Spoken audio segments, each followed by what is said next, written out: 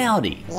It's now been around 100 years since Walt Disney first founded his company. In that time, a lot of Disney's media has been hidden away or lost completely. And in this video, I'd like to try and cover the media that remains lost to time and the Disney media that's been found in recent years. And since there are so many mysteries to talk about, let's do this in iceberg format. But when it comes to mysteries and dark media, you may already know, I always like to invite my good friend. Hey Strider, it's good to be back. Hey George, welcome back my friend. When you're ready, let's begin. Like most iceberg videos, we'll start with the surface, which has some of the most well-known lost media, and we'll slowly work our way down, diving deeper to get to some of the more strange, obscure lost media. Some of these choices are from my own experience, but many are from other sources such as the Lost Media Wiki or Iceberg charts. And thank you to those websites for all the information. Anyway, let's dive into this iceberg. Let's start with level 1, the surface. Inside Out, deleted Bing Bong death scene. For many people, the death of Bing Bong in Inside Out was a very sad moment. When Joy and Bing Bong end up in Riley's memory dump, they attempt to use Bing Bong's rocket to fly out, but they're too heavy until Bing Bong gets off the rocket. In the original cut, after Bing Bong sacrifices himself to save Joy, the death of Bing Bong was about 40 to 50 seconds longer. Instead in this scene, Bing Bong sits pleading at the bottom of the blackness, and Joy watches him sadly as his body fades away. Although many people thought this version was better, the scene was thought to be too upsetting, and it was cut from the film. And to be fair, even the voice actor of Bing Bong was tearing up in the booth as he did the death scene. Take her to the moon for me, okay? And while the scenes never hit me that deeply, it's obviously a scene that hit many people right in the feels. Apparently, the scene was never publicly released, and not even on Blu-rays as a deleted scene. Until 2021, it never surfaced. But then, it was partially released as a 7-second clip. But the full scene has faded into obscurity, though Inside Out actually has a couple of deleted scenes that are still viewable, such as Bing Bong showing Joy the swear word library, or the sarcasm generator. Turns out Bing Bong was actually a radical revolutionary and throws a brick at the construction workers. It's actually a pretty awesome scene. Anyway, Mickey Mouse in Vietnam. During wartime in 1968, Lee Savage, who was the father of Mythbusters star Adam Savage, collaborated with Milton Glaser, who was responsible for famous logos such as DC. Together, they produced a short, silent film of Mickey Mouse going to Vietnam War. Yeah, seriously, they did that. The film was just over a minute long. It showed Mickey as a happy-go-lucky recruit going to war by boat. Unfortunately, Mickey is immediately shot in the head on arrival, and the film abruptly ends there. Apparently, the point of the film was meant as a protest towards the ongoing Vietnam War, but perhaps surprisingly, Disney wasn't impressed by seeing Mickey shot in the head, and records said they obtained and destroyed any evidence of the short. Well, clearly they left some evidence of the short, because we're looking at it right now. You see, the film re-emerged at the 2010 Sarajevo Film Festival, and then again in 2018, when a YouTuber found, ripped, and uploaded a copy of the film. I've linked it in the description if you are curious.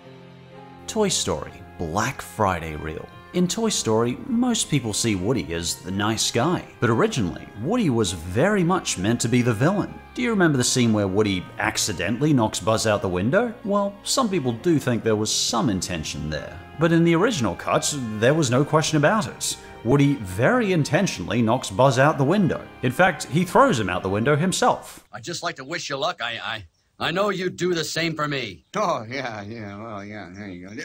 Whoa! Whoa! On a side note, I really like this original voice actor for Bo Peep. She delivers so much personality to the role. Woody, you deliberately threw Buzz out the window. Hey, it's a toy world. In the original plot, Woody was a ruthless dictator to the other toys. He was cruel and callous for the sake of it. When the other toys turned on him, you were kind of rooting for them. It was almost like they were trying to overthrow their evil dictator. Apparently, both Disney and Tom Hanks disliked evil Woody's character, and nearly caused the entire film to be cancelled. It turns out Katzenberg, the co-founder of DreamWorks, made this version of Woody. I think that makes sense, as I think this Woody probably would have worked well in, say, Shrek, but less so in a Disney Pixar movie.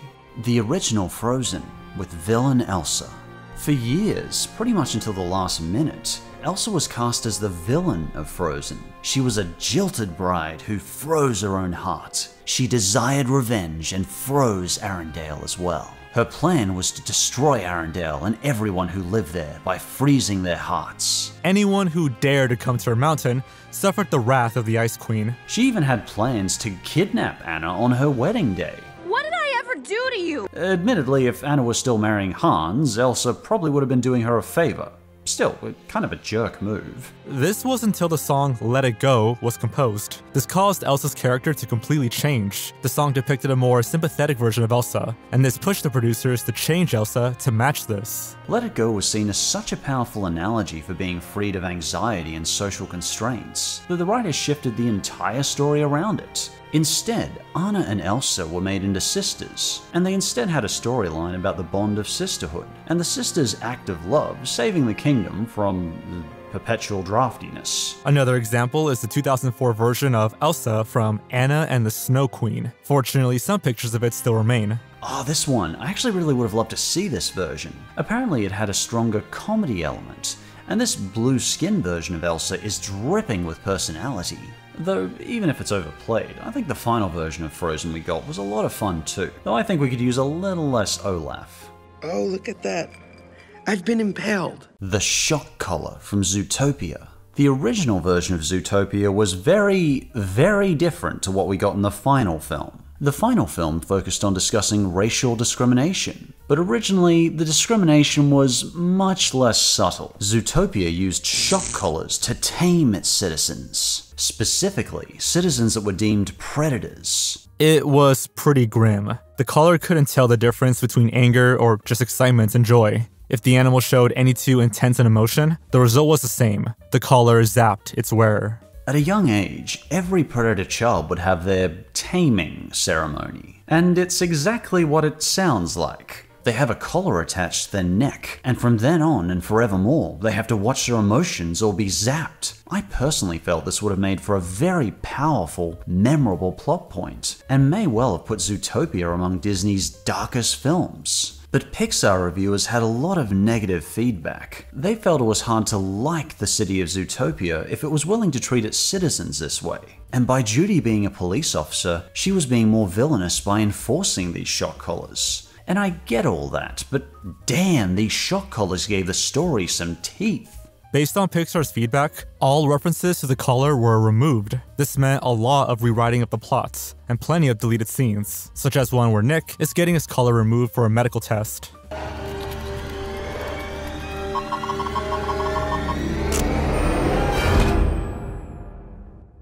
There was also Nick's Predator theme park, Wild Times, as well as a deleted scene of a taming party of a young bear, which is actually one of the most sad yet powerful scenes I've seen in a Disney movie. And I'll always think it's a shame to see the plot of the taming collar removed from Zootopia.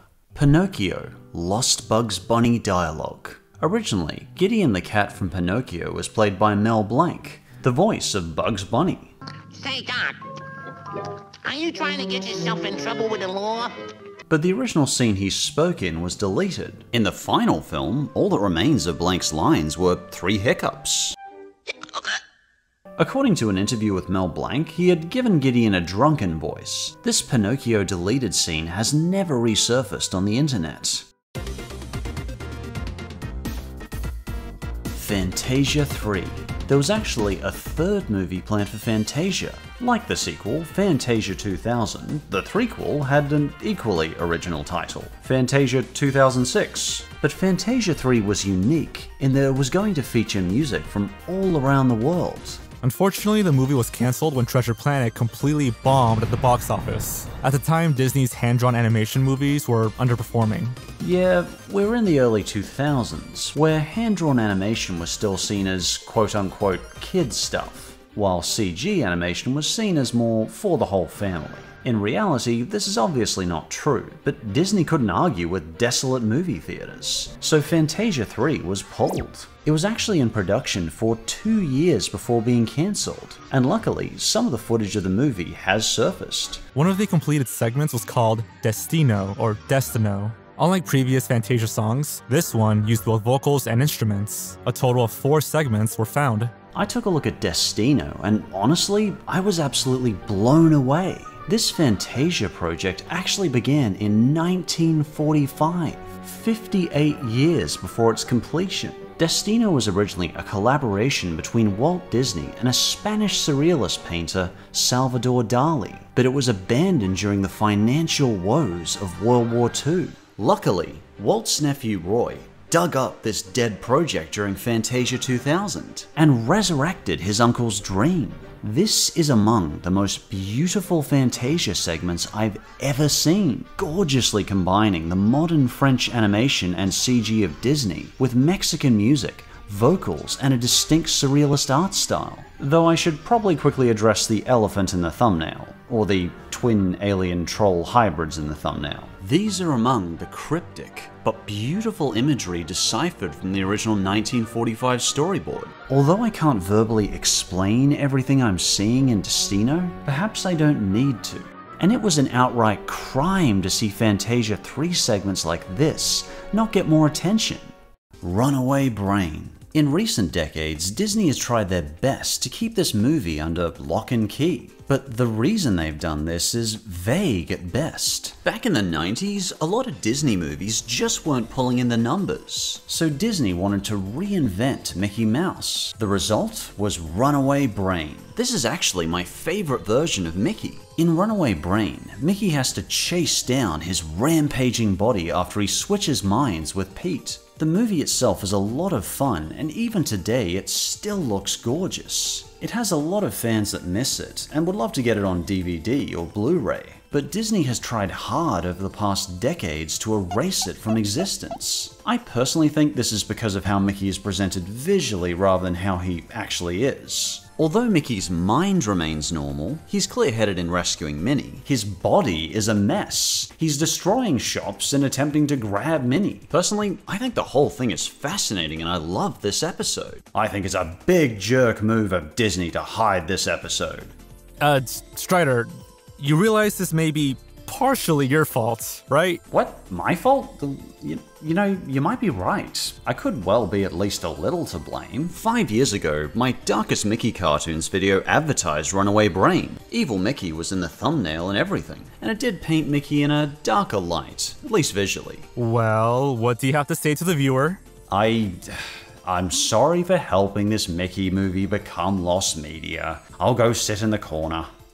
Oswald the Lucky Rabbit episodes. In 1927, before Walt had even created Mickey Mouse, his original animated star child was Oswald the Rabbit, even before Oswald was Alice, but Oswald was the first animated character, with personality anyway. Walt had originally made Oswald while under contract with Universal Studios. Walt introduced Oswald with the short Trolley Troubles, but when Walt's contract expired with Universal in 1928, he went on to create Mickey Mouse. A total of 26 Oswald shorts were created, but unfortunately, in 1948, Universal Studios went on to burn their silent film collection. But modern Disney has crap tons of money.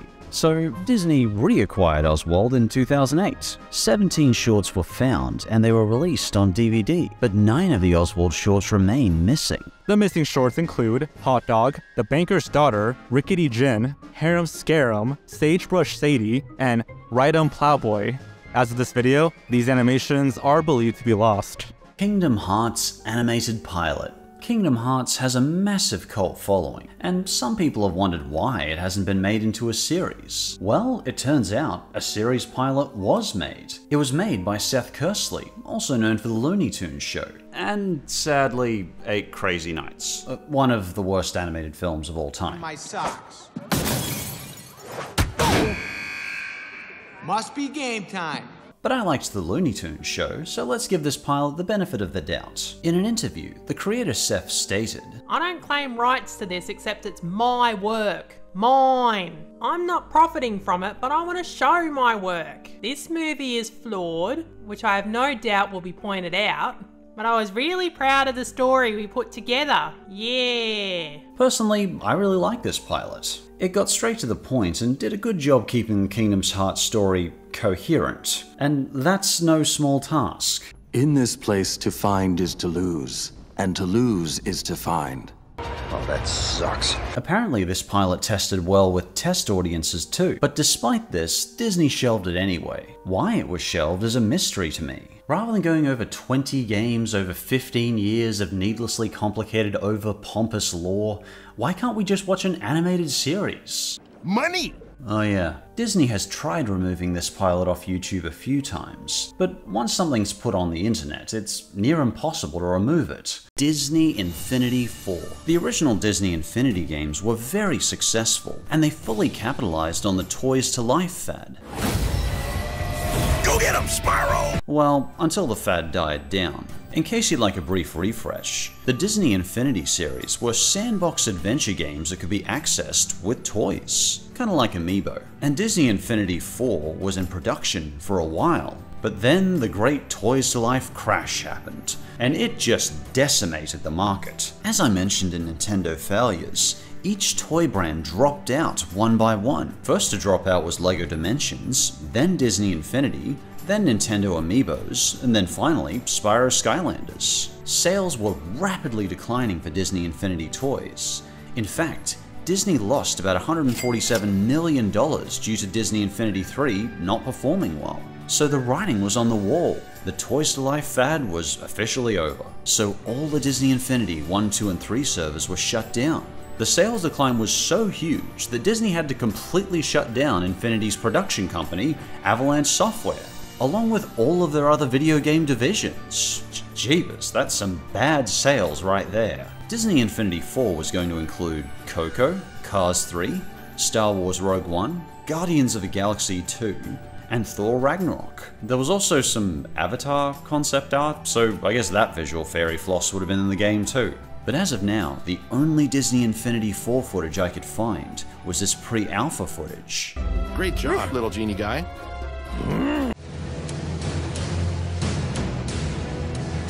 Alice in Wonderland, the original movie. Nearly a century ago in the 1930s, Walt planned to make Alice in Wonderland the first ever Disney movie, but unfortunately the film didn't make it to screens until 1951. The film had many drafts written, rewritten, and rejected before the final film was released. The original 1939 draft was seen as too frightening by Walt. The overall tone was also very grim. Many of the characters were more monstrous and bloodthirsty. For example, the Mad Hatter and March Hare originally attempted to cut Alice into pieces with scissors and knives. Alice was even placed in a guillotine near the end of the movie, though I guess this makes sense given this queen was always exclaiming, "Off with their heads!" Very little footage remains of the 1939 original, but some concept art has been found, such as this one sold at heritage auctions, where Alice stands by the executioner. This original version of the film was also animated more closely to the original 1865 book, which Walt considered too difficult to animate. For the final film, Walt went with a lighter, more family-friendly tone. Family-friendly, there's that word again. And again,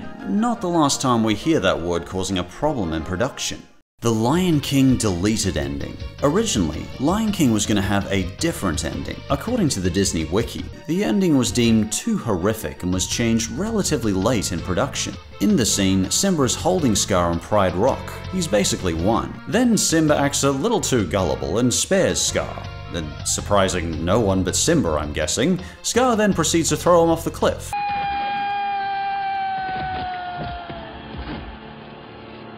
Simba survives by landing on some bushes, but Scar finds the situation so hilarious that he doesn't even notice he's being burned alive by the fire. Some people call this ending darker, but I actually kind of disagree. In the final ending we got, it appeared to me that Scar was torn apart and eaten by hyenas alive.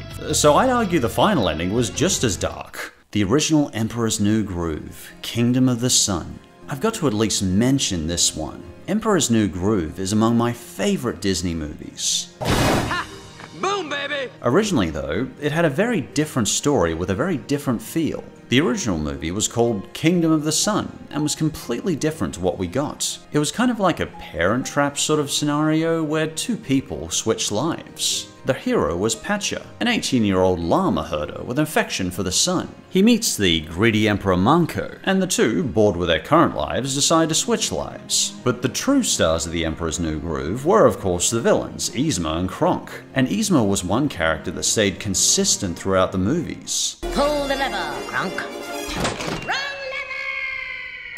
She's still a laugh, and she still tries to turn the Emperor into a llama, and she still tries to take over the throne, but this time using the powers of the dark god Supai. The movie was cancelled very late in production, so there was a lot of cut content we can find, such as the song One Day She'll Love Me or Walk the Llama. But probably my favorite song is Snuff Out the Light. It's so brimming with energy, and seeing Yzma as more of a dark necromancer sorcerer was actually really interesting. Eartha Kitt as Yzma has to be one of my favorite voice actor performances in all of Disney. If you're curious, I've attached a song in the description. Personally, I would have paid to see both versions of this spectacular movie.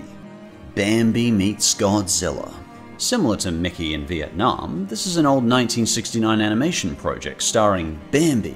Bambi meets Godzilla? I can't wait to see how this amazing matchup Oh, never mind. The writers also very thoughtfully acknowledged the city of Tokyo for their help in obtaining the true star of the film, Godzilla.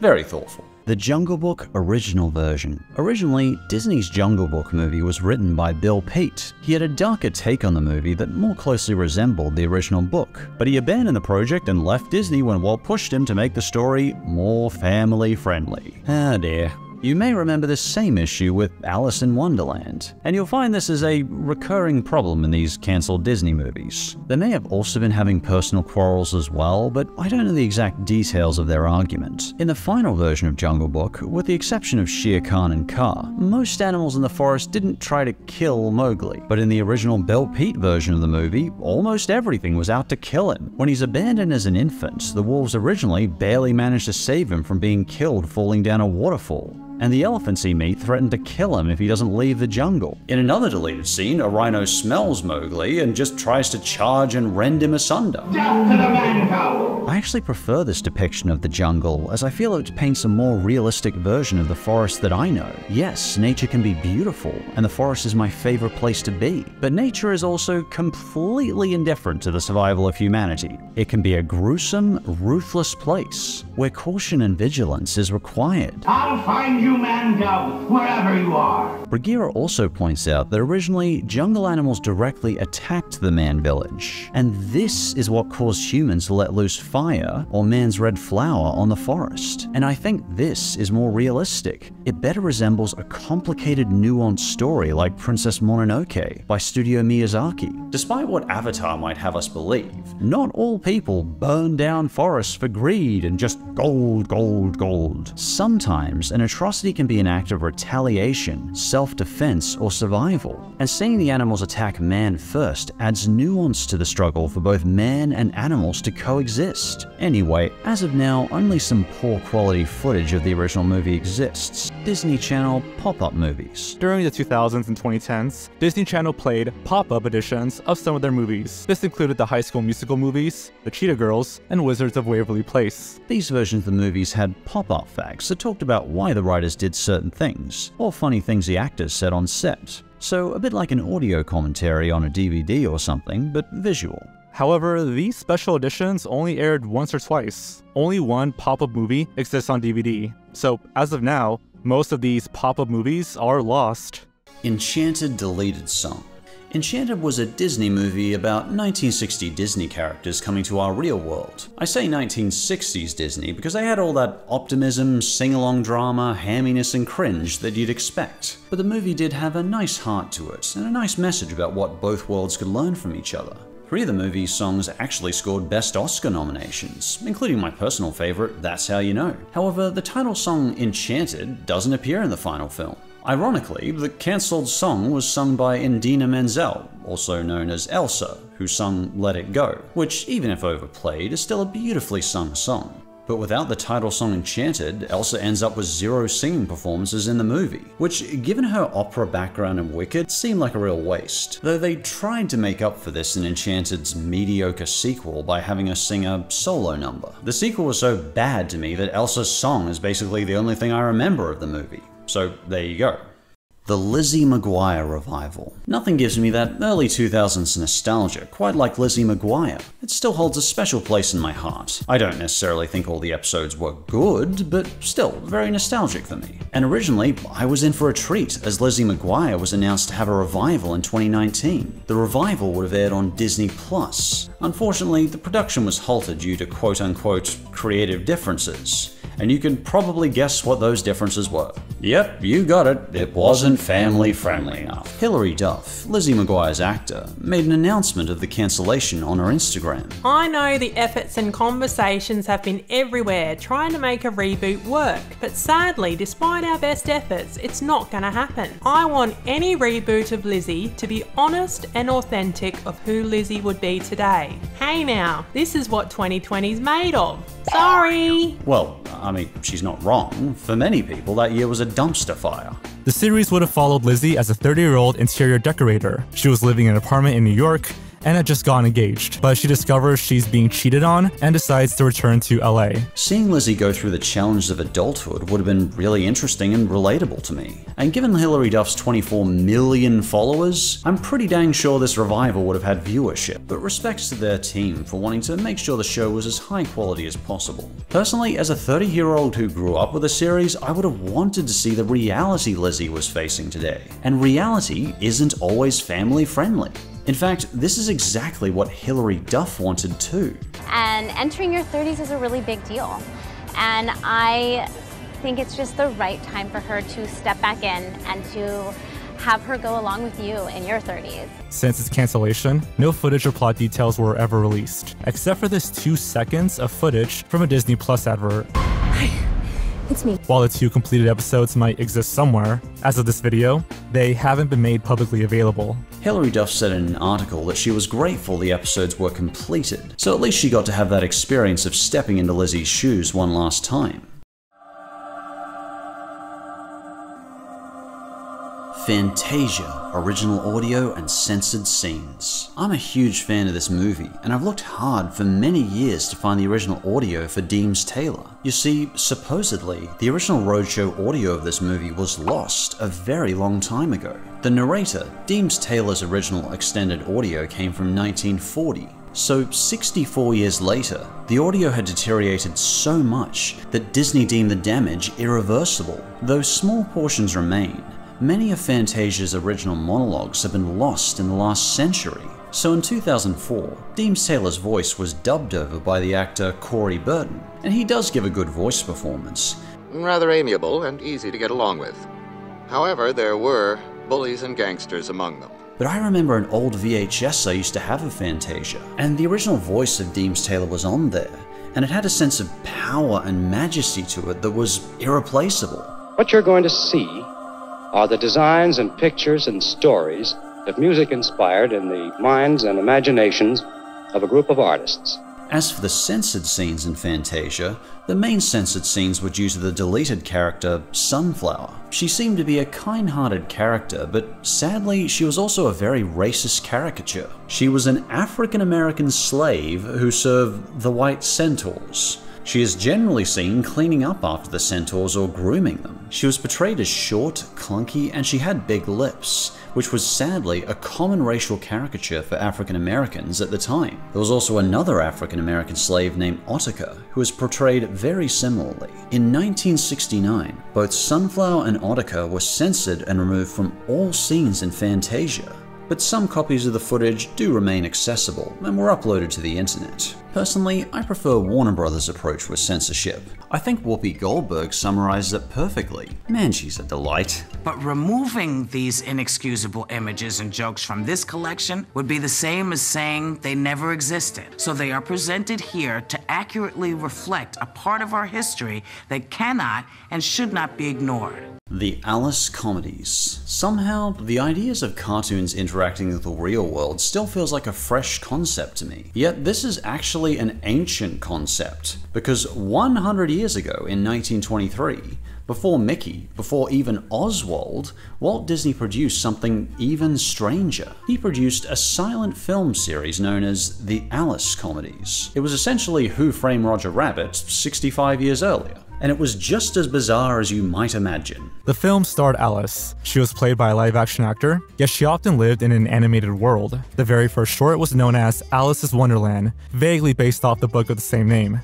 Given that some of these shorts are over 100 years old, it's likely the lost episodes will never be found. But that being said, we can never underestimate the internet. This episode starts with Alice sitting down with a very young Walt Disney to see some of his animation come to life. And when she dreams that night, she enters the animation world. But once Walt had completed this Alice short, the studio went bankrupt. Fortunately, Winkler Pictures had just lost Felix the Cat, and they needed a replacement. And Walt's very weird Alice shorts were just the tickets, apparently. Many of these films have been lost, but fortunately, some have been recovered. Some of these recovered shorts include Alice's Day at Sea. In this short, Alice rides in a car driven by a dog, and then dreams of floating to an island of dancing fish.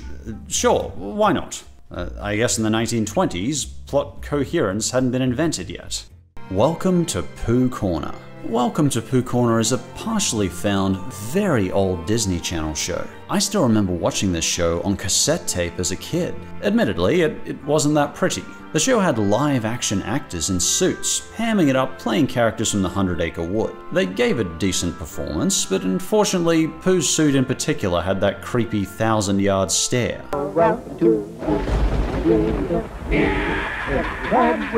I suspect nowadays, this Pooh would give kids nightmares. The show had some nice morals, such as trying new things and trying to find the bright side on difficult days. But damn, this show was hit by the ugly side of an ugly stick. It's ugly. Many of the episodes have been lost, but some have been recovered from old tapes from the 80s. I also had some episodes on tape from the 80s version of the Disney Channel. Though obviously, I never thought to preserve them at the time. Which is a shame, because I'd love to have helped contribute to lost media.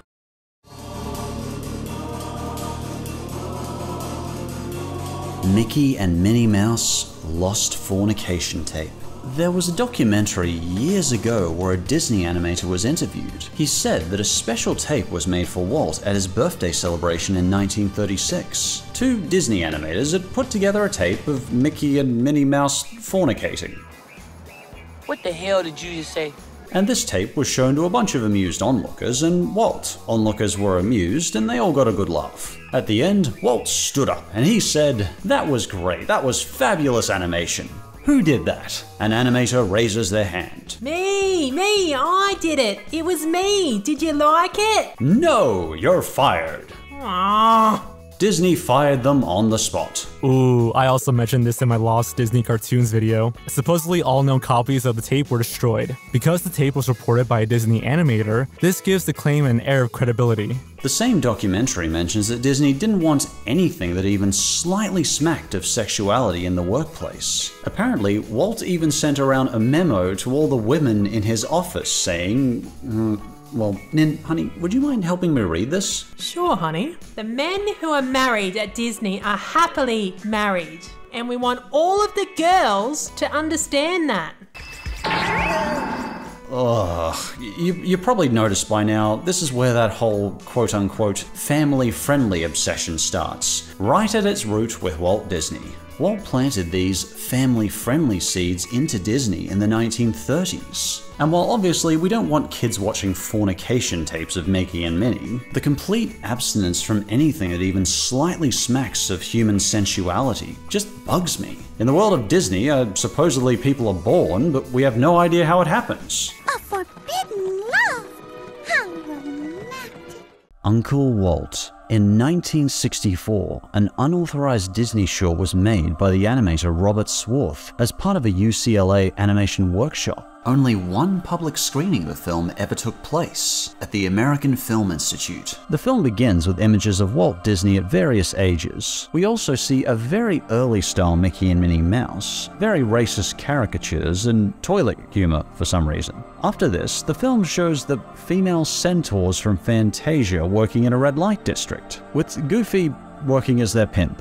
Okay. After that, it shows various disturbing scenes from Disney films, such as the Queen transforming into the hag from Snow White, or the donkey scene in Pleasure Island from Pinocchio, or the dinosaurs dying in Fantasia, or Schönebog in Night on Bald Mountain, all the while some rabbit children look on in horror. The final parts of the film show the 7 dwarves from Snow White gathering around Mickey in a mouse mausoleum, similar to the funeral scene in Snow White. Uncle Walt has not been publicly screened since 1972, and it is unknown if anyone other than Robert even has a copy of the film. Walt, the pointer.